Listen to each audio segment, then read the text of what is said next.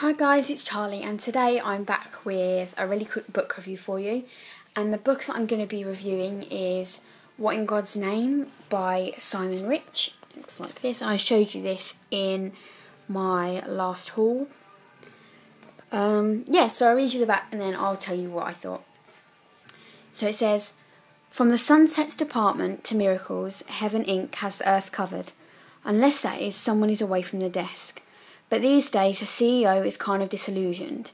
God knows he should be trying to stop terrible events happening on Earth, but he finds himself watching the church channels on satellite TV. His top priority is the team of angels he's asked to get Leonard Skinner back together. Meanwhile, Eliza has been promoted to the prayers department, from the prayers department to miracles, and Craig, the only other workaholic in heaven, has to show her around. Eliza is shocked by the casual attitude of her new colleagues, and she's furious when she discovers that God has never looked at, let alone answered, a single prayer. So she does something no one has ever dared to do before, and it could be the end of the world." So as it says, this book is about heaven, and in this book, heaven is a company, and God is the CEO, the manager, whatever you want to say. And he's kind of a bit of a couch potato, and he basically just sits around watching the church channels and the motor car racing, and he just watches the telly and plays golf and doesn't really do much. And you kind of find out early on that he's lazy and doesn't really do much.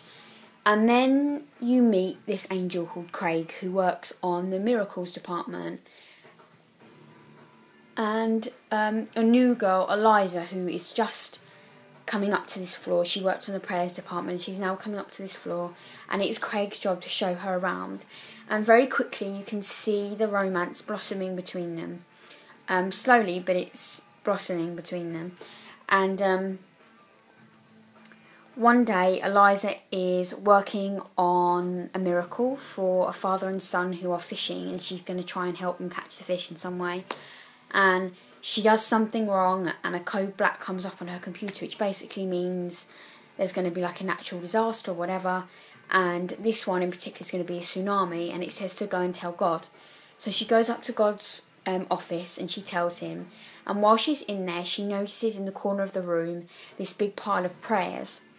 Now, as I said a minute ago, Eliza previously worked in the prayers department, and she sorted out this order for prayers to go in, ranging between the numbers 1 and 7.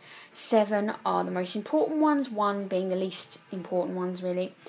And the pile of the prayers that are in this room are number 7. And she notices that he hasn't actually read any of them. And she basically says to God, look, if you're not going to be bothered to read these prayers or help anybody out, you may as well give up on Earth. And he agrees with her, which she doesn't expect him to do, and he basically says, I'm going to demolish Earth, and then I'm going to open a big Asian fusion restaurant. So Eliza goes back to Craig, and she tells him what's happened, and he goes to see God, and he makes this deal with God that if he can answer one of the prayers, because God tells him it's really hard to answer all the prayers, and so Craig says, if I answer one prayer by the end of this month, one of the harder prayers by the end of this month, you have to not demolish Earth. You have to give it another chance. So God agrees to this, and they shake hands. And so Craig and Eliza set out to choose a prayer and go ahead and answer it, basically. And the prayer they choose is a girl and a boy who have made the same prayer. And they're called Laura and Sam. And the first one says, "Please let me and Laura be together," from Sam. And the next one says, "Please let me and Sam be together," from Laura. So they instantly know that they're in love. And so they think, okay, this maybe won't be too hard. And then the really interesting thing about this book is, because it comes from different point of views, obviously Eliza, Craig and God's primarily.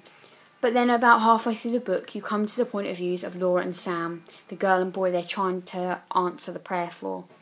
And you basically see them when they first met, and you find out why they never got together then.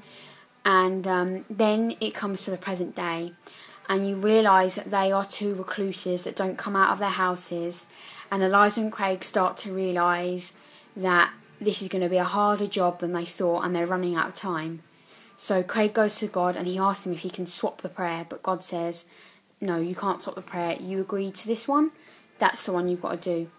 So they set out to answer this prayer and help these two people come together.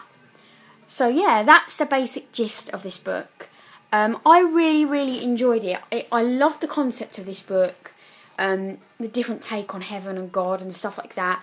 I've never read a book like this before, so it was really nice and fresh to read something completely different. The only disappointment for me was that I saw this book originally in a magazine, and it said that it was like the funniest book this year, and on the front here it says, I don't know if you can see it, but it says blisteringly funny, and so I was expecting to like laugh a minute, like constantly, and I didn't find it that funny. There were some very funny bits, but I just didn't find it half as funny as the reviews had kind of said it was going to be. I was kind of disappointed on that front.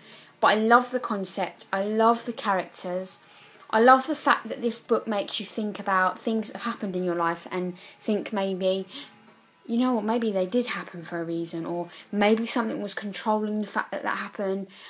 It made you think a lot, this book, about what could be going on up in heaven, and yeah, I really enjoyed it. It was a really good concept to a book, really light read, really good summer read, and yeah, I would recommend it.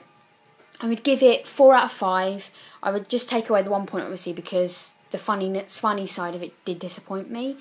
But that's not a reason not to get it. I still recommend it. It's a very good read, especially, as I say, if you're after a light, fluffy read, then yeah, I would recommend this book highly. So yeah, that is What in God's Name by Simon Rich. I hope you enjoyed this review, and I'll see you in my next video. Bye guys.